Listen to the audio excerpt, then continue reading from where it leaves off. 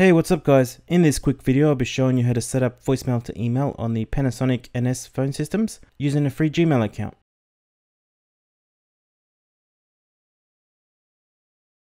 So we'll open up a web browser and browse to accounts.google.com/signup.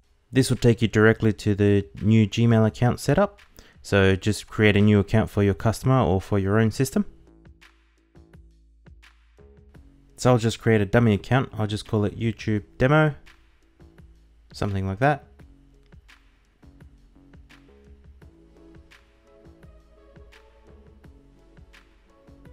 YouTube demo. Hopefully it's available. If not, I'll just pick anything else that comes up. Password, I'll just make it easy for this.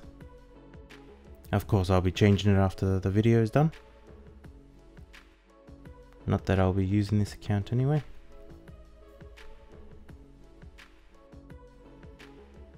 So the password, as you can see, is YouTube123. Oh, that name is not available, so I'll just pick that one there. That'll do.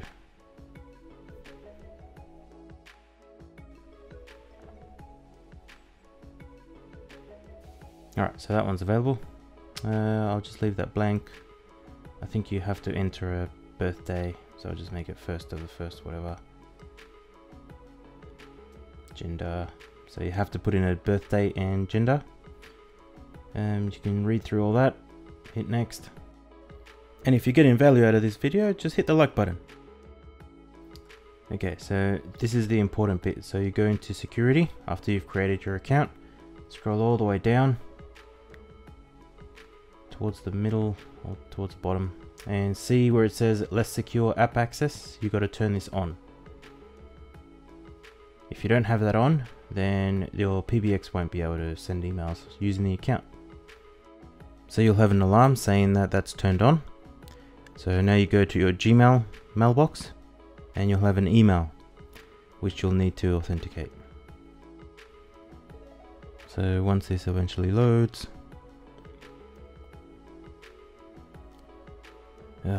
yeah, okay.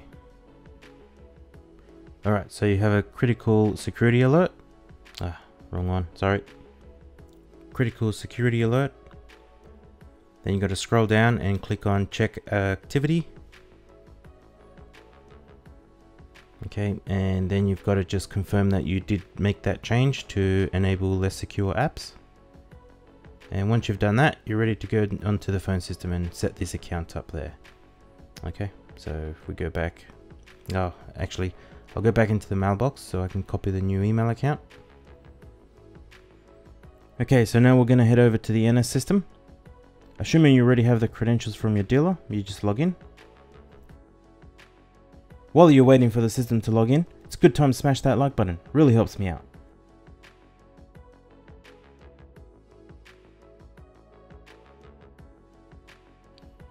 Who else thinks that NS systems are so slow? Sometimes they're painfully slow. Alright, when you're eventually in, bottom left, go to network service, then client feature, and SMTP. Still love the system though, even though it's slow. When you receive an email from the phone system, the from name will determine what you enter up here. So in the name field, I usually put NS700-customer name, so whatever your customer's name is. It also accepts spaces, so you can go back and put customer space name if you wish.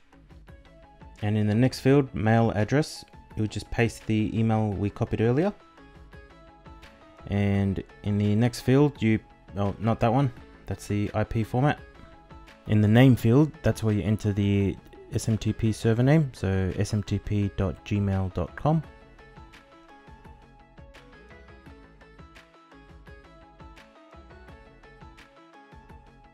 SMTP server port is 587, as the Panasonics use the TLS encryption, so that's what the Gmail service requires. Don't forget to enable TLS. Alright, so the next step is the account details. Username is the email address, and the password is YouTube123.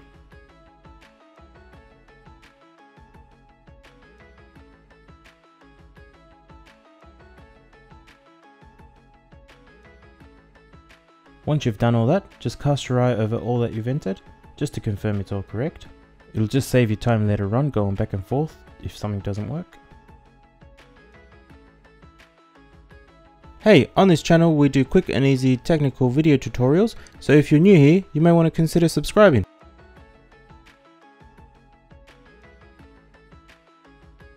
Okay, now that you've saved that, we'll go up the top to PBX configuration, then configuration slot. You should have done this before you started, but anyway, we'll go to activation key, just to confirm you've got all the necessary licenses on the system. The voicemail to email license is free, as long as you've got the latest firmware. I think it's from version 4 or version 6, I can't remember exactly, it was so long ago, but it's free from then on. So usually brand new systems come with version 8 anyway, so you'll be right. If you have an earlier version of the firmware, you can contact your dealer to get it upgraded, or if you are a dealer and need assistance upgrading, I'll link my video on upgrading the firmware up above. And I'll also put it in the description area as well. For the next area, we'll go back to slot, system property, and then site. In this area, you'll be able to see if your system has an SD card for the UM to work. There are 3 sizes of SD cards for the NS700s, and once you go into this page, you'll see under storage memory size, you'll see either 2G, 8G or 16G, depending on what size you have. I'll just leave that on the screen a bit longer, just in case you want to write down the model number, or if you want to smash that like button. I'll also pull up the NS1000 part numbers, as they are different.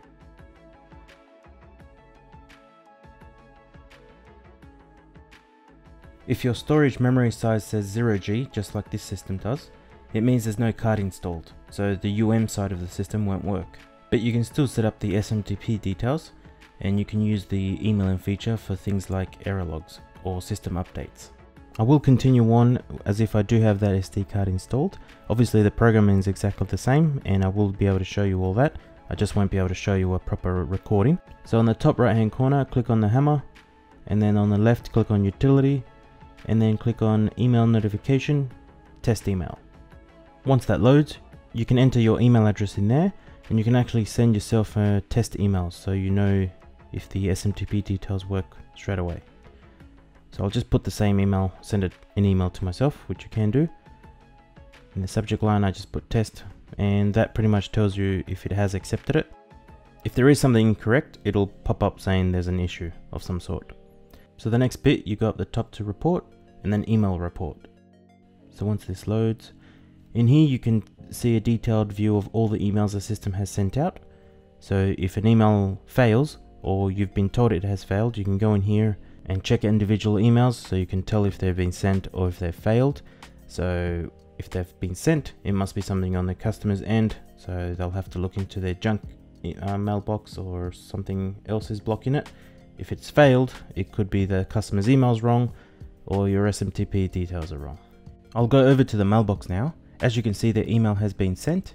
If you go into the sent items, this is another good way to tell if the phone system has sent the email, because it'll be in the sent folder. It's a good way to prove to your customer that the emails have been sent through. Guys, if you're finding any value in this, just smash that like button, really helps me out. So now we'll be heading over to the phone system. We'll set up an extension to receive voicemails and send them out as emails. So hit the gear icon on the top right hand corner, and then on the left hand side we'll go over to UM configuration, mailbox settings, and quick settings. Okay, once this loads, yep, so as you know there's no SD card in there, so the mailbox hasn't been set up, but we'll just go ahead and pretend there is. So we'll add a mailbox for 101, and we'll make the extension 101, and we'll just call it reception for now. And then you scroll down, not too far down because you might miss it.